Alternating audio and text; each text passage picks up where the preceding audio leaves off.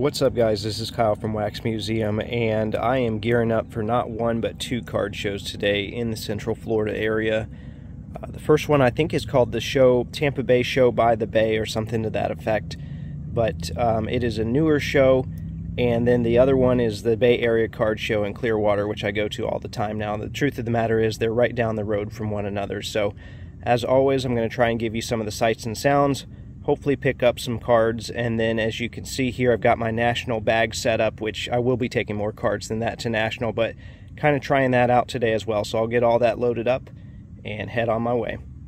Okay, one thing I was thinking about as I was driving today is there are 3 local shows in this area and the Dallas Card Show, which that would really only affect a few of the big dealers. But I'm hoping that all of these shows filled up with vendors, and then that means that there are some people to buy from that I never really bought from before, maybe people doing their first show. That's a real good thing for people like me who are on the other side of the table today, because it just gives us so many options to choose from.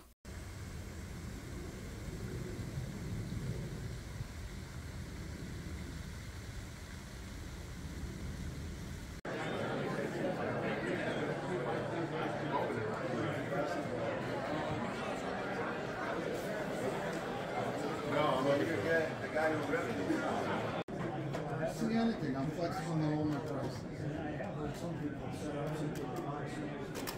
Some not, because they sell on other outlets.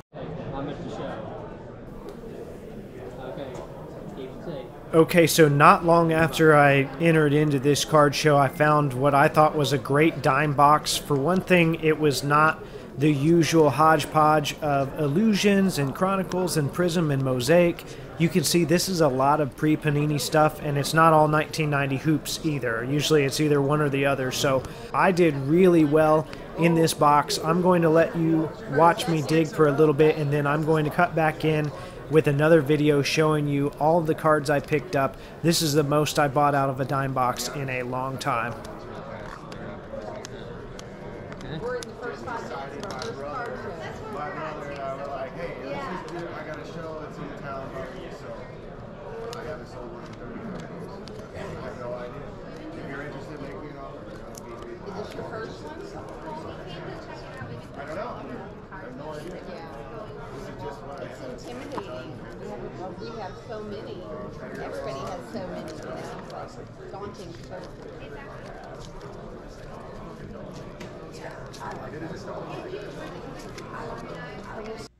Okay, so you saw a little preview of what I was picking up as I was digging, but I ended up grabbing 50 cards from that dime box. And the first 19 of them here are the Minute in Springfield parallels. And no, they were not all bunched together, but even like, here's Penny Hardaway, like that's a $5 card. And there were 2 of them in there. So, I mean, some minor players, Chris Whitney, Malik Sealy, Dennis Scott, a couple of those, Eric Snow, a couple of those, Steve Smith, Brian Williams, Bison Daly, Ron Harper, Scott Pollard, these Ron Mercers, those are rookie year, Luke Longley, Pooh Richardson, and Oliver St. Jean. So, you know, 19 of those, and they were not, like I said, they were not all together. They were all mixed up. I went through, I think, 2 4 rows to find all of those. I was hoping there would be some MVP promos. There were not. And then I got some of these heritage cards. There's nothing special about these. These are just, I say I'm doing the set. I have no idea where I'm at. I just grab them when I see them for cheap. I found 4 of these 96 top super teams. I don't know if you've seen what these are doing lately. I mean, you're not going to get rich on these, but these have definitely gone up quite a bit. And I didn't find any of the super valuable ones. Like I think the Spurs one is pretty valuable, but the 4 of those, you know, I was very happy with that find. Also found a super team from, I think this is 94, of the Pacers at the Top Stadium Club.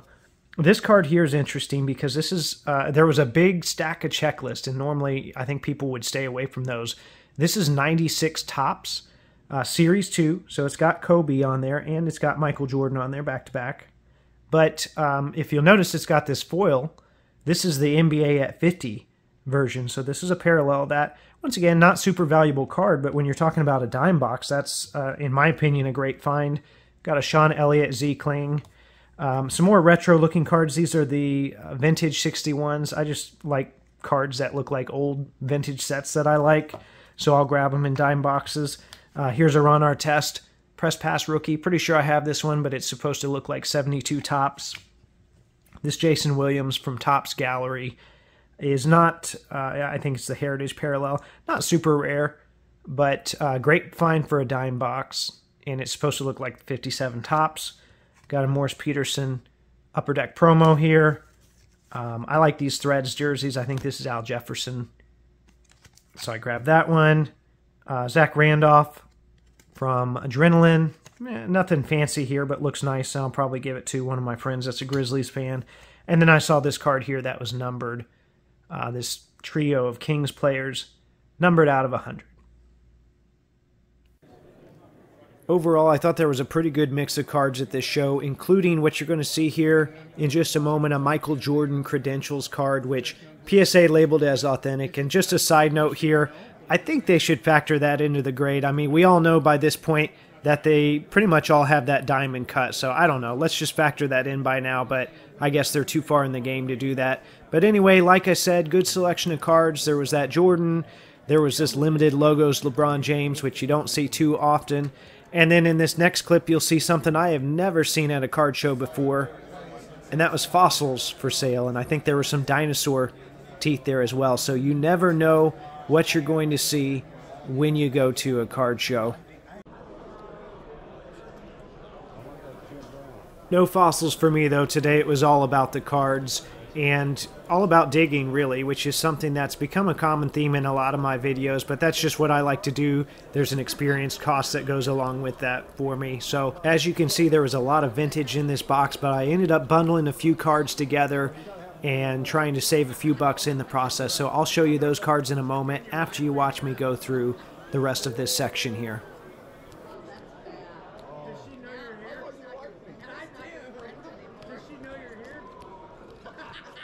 Yeah, I got my bracelet on right here with my tracker. Yes, she knows. I have full disclosure with my life. I do too. So, where I'm going, what I'm doing. Okay, so you saw a couple of these on camera already, but what I ended up bundling these. So I got the mirror image refractor, which has Tracy McGrady. It's got Grant Hill. It's got Kevin Garnett. It's got Sharif Abdur-Rahim. So there's a lot of hobby interest on that card. I bundled that with this. It's a beat up 75 Maravich. And then these, I don't know if I showed these on the video, these Nabisco Sugar Daddy cards.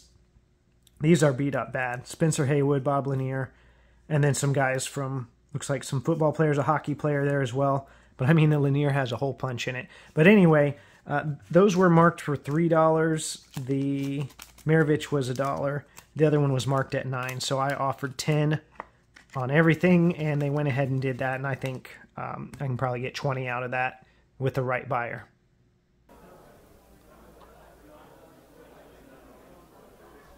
All right, so that was everything I bought at the first show, and in my mind, this already made for a successful day so far.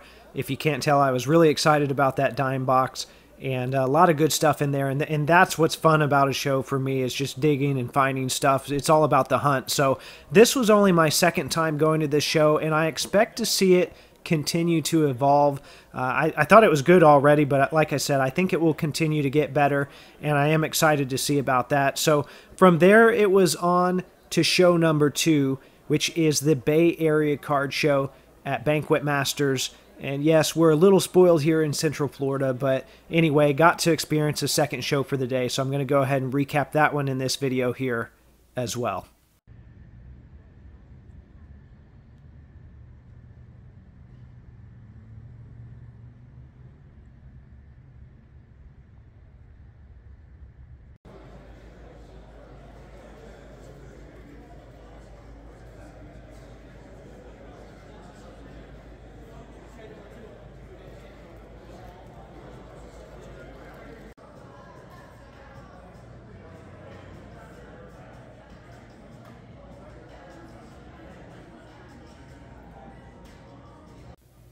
Okay, as you saw there was a lot of wide open space, And look, I'm not here to bash any shows or to downplay any shows, but I think out of all the shows in this area, this one was definitely hit the most. It was affected the most. And I can say that because I've gone to this show quite a bit. But just because you have a bad impression of a show coming in doesn't mean that there's not an opportunity there.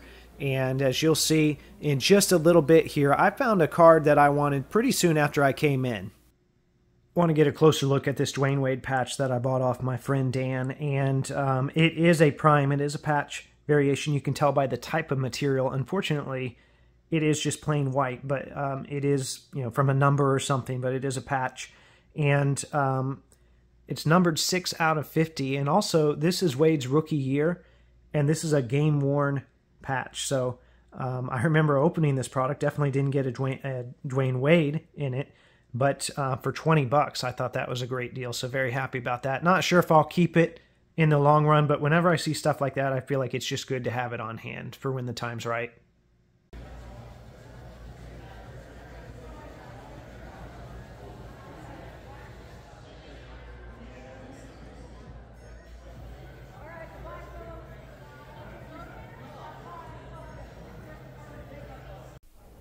Okay, so as you just saw, there was still quality stuff here. So even though it wasn't wall-to-wall with tables, that doesn't mean, like I said, it doesn't mean the opportunities aren't there. That includes digging in the quarter and the dollar boxes, which is what I like to do. So I found a nice spot here to do that. So I'm going to show you some of that footage once again, and then I'm going to show you what those pickups looked like.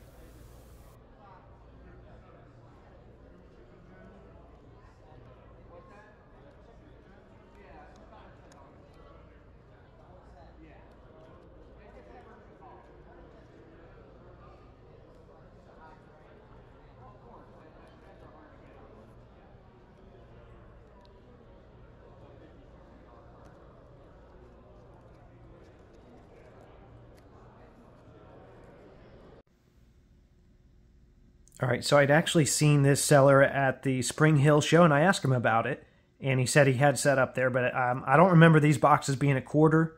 When I was there, maybe they were, and I was just distracted with other things. So here's what I've got, 15 cards for, and I ended up doing it for $3, so he gave me a little bit of a break there. So I got a 71 Calvin Murphy, a 2008 Zach Randolph refractor, another minted in Springfield. This time it's Kendall Gill, Leilani Mitchell, Prism Silver, Patrick Ewing, Black Diamond, that's numbered out of 3,000. Much more modern Black Diamond, Jamal Crawford, that's numbered out of 100. I got this insert of Jimmy Jones, and funny story, and I won't go into all the details, but I ended up talking to Jimmy Jones on the phone one time. This was years ago, and I called him Jimmy, and he's like, "Don't call me Jimmy. That's what the papers call me. That's not my name. It's James." Well, Panini did not get that memo.